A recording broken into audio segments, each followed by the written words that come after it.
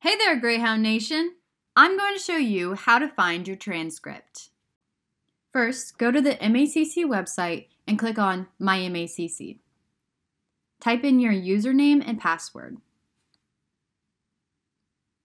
Once you have logged in, click on the Student tab. Then go to the left and find Academic Information. Now you can click on View Unofficial Transcript. And your transcript will pop up.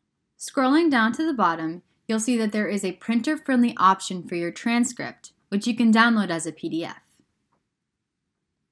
And there you go. You've found your transcript.